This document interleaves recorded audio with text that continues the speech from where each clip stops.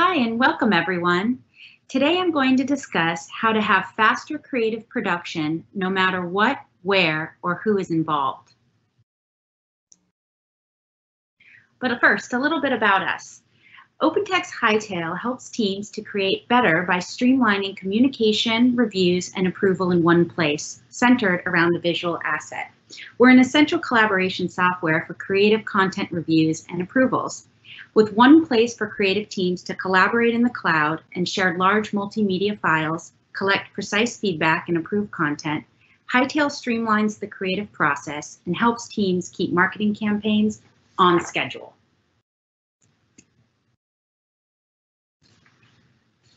And now for a little bit about me. My name is Layla Revis, and I've helped Fortune 500 consumer and tech companies craft creative campaigns and digital strategies for the past 20 years. As VP of Brand and Digital Services, I lead brand creative, web, and marketing technology services at OpenText. And today we'll be looking at the landscape that explains why agency and really all creative work has become so challenging. The resources, including the guidance, tools, people, and skills that you need to overcome these challenges. So the 4 things that can make it better: upfront investment, good project management, your team, and empowerment. So what's the problem today? Let's get started with a look at what's causing us so much stress. Here's why we're pulling our hair out. Whether you're an agency or a brand marketer, there's a drive to do more with less, meaning tight budgets and schedules that don't allow you the time or the resources you need. During a recent survey of agencies, marketers, and publishers that we conducted with a third-party partner, we found that 82% of respondents had fewer resources than needed to meet the demands of creative asset production, and 79% said that having too many projects occurring at the same time led them to blowing their budgets. So when it comes to doing more, we're faced with more projects to meet increased demands, involving too many people in those projects, too many cooks in the kitchen, we all know that one, and then a hodgepodge of tools and processes. And the fewer resources include budget constraints, everybody's being asked to downsize, and more projects. So more projects and fewer people mean less time to devote to our best projects. The creative process, I'm not gonna lie, it's a bit broken. Add to that fact that, it's filled with miscommunications, too many tools, and a lengthy approval process. And even if you feel like you have solid internal creative review and an approval process in place, is it really working? Does it include external reviewers or stakeholders who aren't likely following a process? I'm pretty sure that happens too. But despite the odds, you can improve your creative production process. I think there are 4 main things you need to do in order to ensure a better creative project.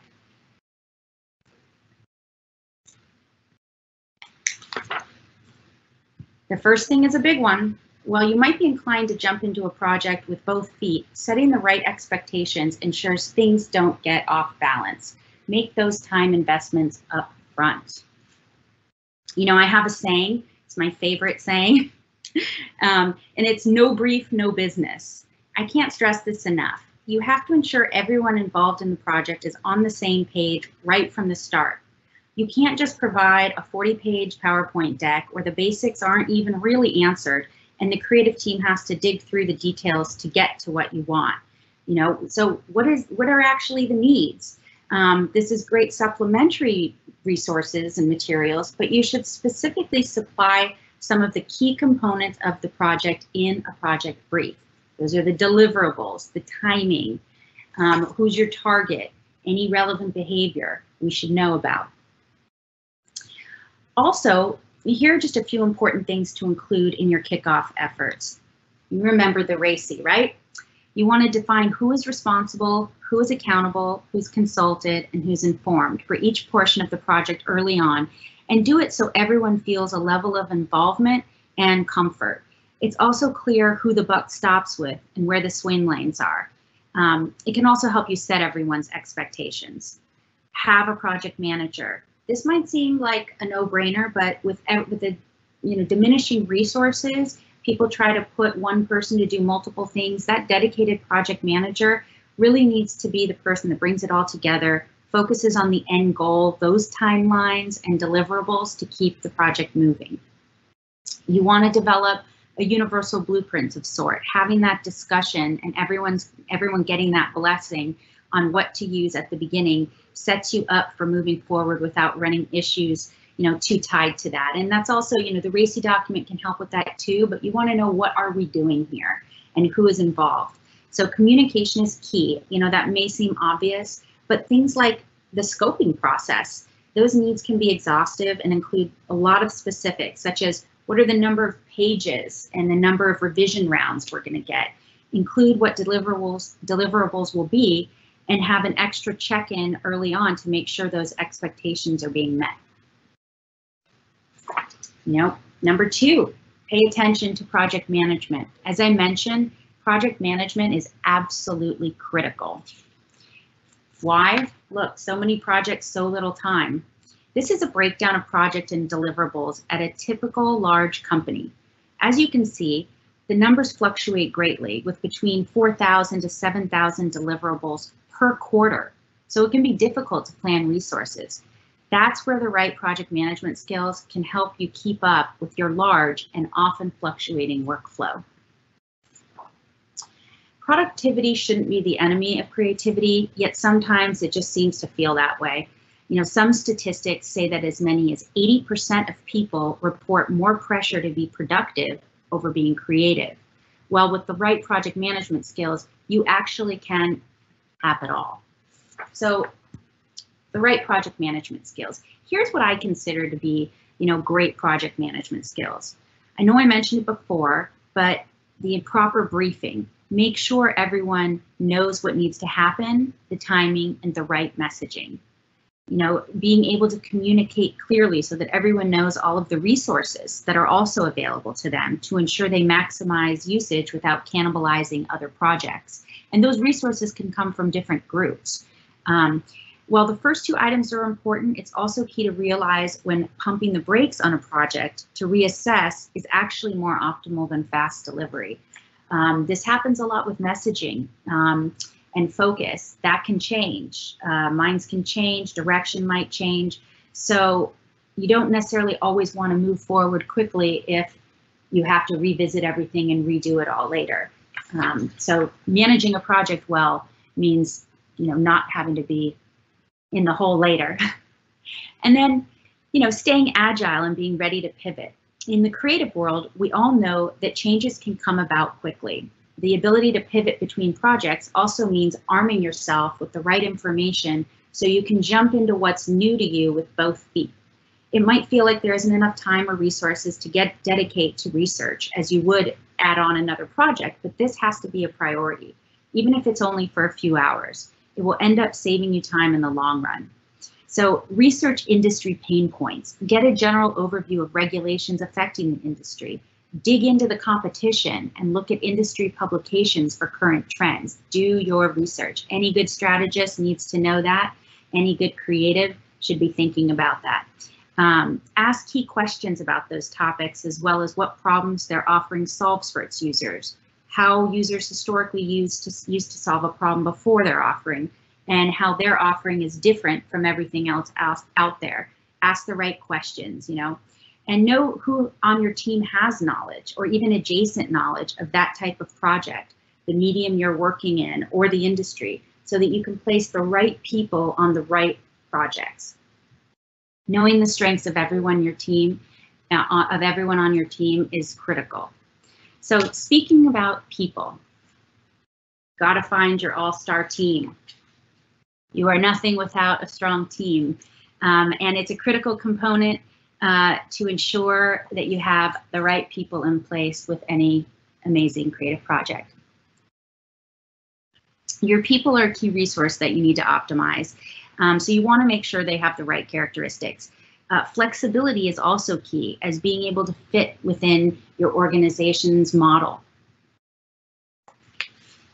So let me tell you a little bit more about the right people. And I'll give you some research at the same time. According to Career Builder, the cost of making a bad hire can be as high as $24,000, and the Society for Human Resource Management says it can take 42 days on average to hire for a given position. That's a big hit to both your budget and your productivity if you don't hire someone who has the right skills from the start. You know, as I mentioned, flexibility is one of the biggest things I look for in someone to help ensure they're able to pivot between projects, industries, and mediums.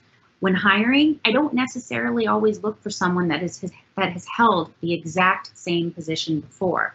For example, working in the B2B tech space, it's good to see someone with consumer goods experience or who has worked across a number of different areas and industries or products and personas.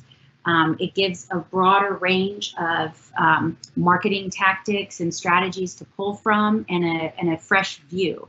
So here are three questions I like to ask to ensure flexibility. Question number one can help indicate people's level of EQ. What is a project that you were most disappointed in, and why was that? You know, in retrospect, what could have been done differently? I like to ask these questions because I like to see if what they pick as something that fell down. Do they put blame elsewhere? If they do, how did they resolve it? It helps me understand how their outlook.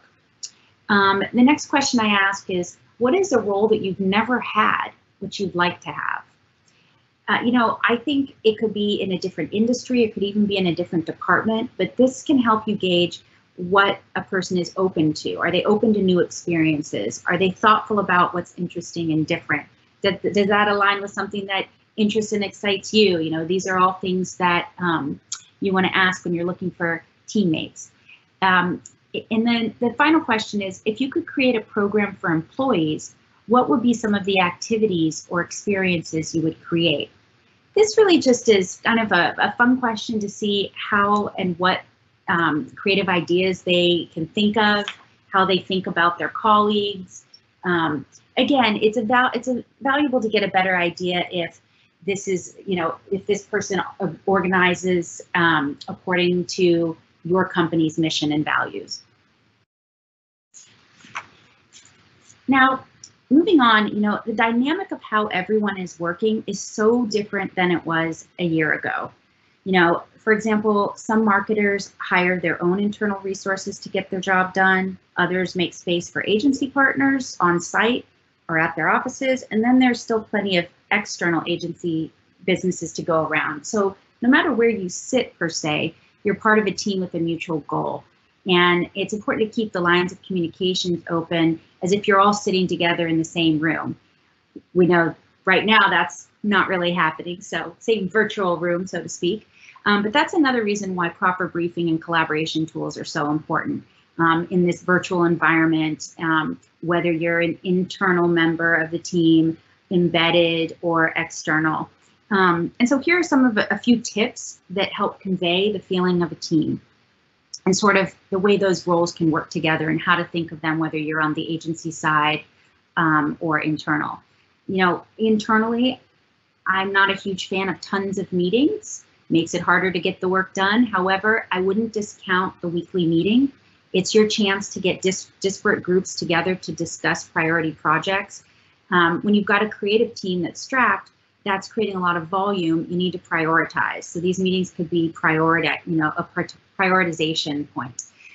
It's important for everyone to realize, though, that during these meetings, not everything is a priority, even though everybody usually thinks their thing is a priority. So you want to make sure to play to everyone's strengths as a project unfolds. There's production work, there's creative concepting. So making sure you have the right people working together in the right way is key, and you're prioritizing where your time is going to be spent. You know, if you're embedded, so an external agency partner that has sort of on-site space for when we, you know, get back into the office, but you have a company email, you're an agency partner, but you have access to their systems. You know, for this group, I think blending into the culture of how your environment works is important. It can be a challenge, right? Creative agencies might have a different style than a corporate embed experience. So bringing a fresh take, people hire outside agencies for that fresh take. So you don't sacrifice, you know, you don't want to sacrifice who you are. And there's a famous quote from Chanel. I actually have it on my wall. It says, "Be who you are, not who the world wants you to be." So I think it's important to be who you are and bring a fresh perspective into that on-site or in-bed environment. But I also think it's important to be observant and see, is it a place where people are not, you know, as open as you are? Is it a bit more quiet or reserved? How do you work within that constraint to learn how to communicate a little bit differently to achieve your goals? Or is it a place where people are very open and share a lot? You know, how can you flex within different communication environments, still be yourself, but also, you know, read the room? If it's, you know, so I think the other angle here is for the outside agency, the external partner. And there's this dilemma in the agency world that it's, you know, dying and everything's going to go in-house. And the thing is, having worked on both sides, you always need external partners. It's important to remember that brands and companies hire external resources for your external view. Sometimes when you're internal all the time, you get in your own way. I've noticed even with our own creative team, they're amazing, and their job is to make sure everything's on brand. When you have to start to shift the brand, it's almost more of a challenge because you're so used to wanting to stay true to the brand that you've helped build. So that's where sometimes external partners can come in. But I will also say that you want an external partner for their fresh view, but don't go completely off brief either. You know, one time this happened to me, and it's frustrating with a client where they say, "I know you asked us for this, but we decided to give you this." Always give what the brief is asking for. Then go into your new idea if you have something totally fresh and different that wasn't asked for. I've been in this situation where I was approving something as a VP, and once it got to this, we got into the CMO meeting, the agency decided to go and present something completely different that we hadn't worked on together. I had been giving notes and direction based on what my knowledge was, and it wasn't good. You know, I was surprised. It wasn't the work that I knew would deliver. And you don't want to surprise your customer, your prospect. There were concepts you're working on together that are in line with what you know your boss had asked for and what the business needs. And then when you're presented with something totally different that's off brief, you know, you don't get the business. And so that's what happened. So I think you've got to remember to give your customer and client what they're asking for, but also what they're looking for from your outside perspective. And they're looking for your consult as an outside person. So it's important to address that too. If you think an approach isn't the right approach, let them know why you think that might not be the right approach. And 4, you know, empower your team with tools. You've got to have the right skill sets and the right people on board, ready to work together in a cohesive way. But, you know, how can you empower them to do great work? Well, the right resources, having the right tools in your arsenal can help keep your projects moving so that the need for productivity isn't actually working against the need to be creative. You know, according to our survey, our creative processes are getting bogged down with too many people and departments involved. We ran a survey that found that 74% of our respondents said they work with 5 or more departments while developing creative assets. That's not including the 32% that also work with external partners. And sometimes those that are involved in the decision making aren't even brought in until the end, which can cause a lot of mixed messages. You know, and with people wanting to do more with less resources, the right tools become increasingly important. Tools, you know, for video content creation that you don't need to be an editor or go shoot, project management tools, and even file sharing creative collaboration tools like Hightail, OpenText Hightail, that can keep it all the content, feedback, and approvals in one place. Again, streamlining is important. It's important to be realistic and clear with everyone about how long a project will take, as well as how many of your precious resources it will take. Those miscommunications almost always lead to disappointing results. So, you know, you want the right streamlined processes, you want the right tools, and the time and money. Those are the final 3 tips for you to move on into all of your creative endeavors. You know, I wanted to say thank you so much for attending.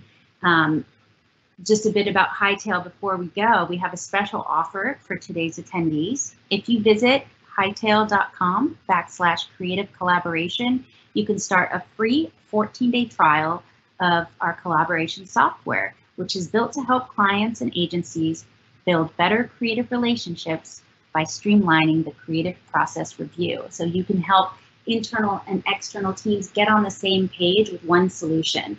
Share previews, store large multimedia files, get that precise feedback, collect it, and route approvals and assign follow-up. So thank you again for attending, and we hope you love OpenText Hightail.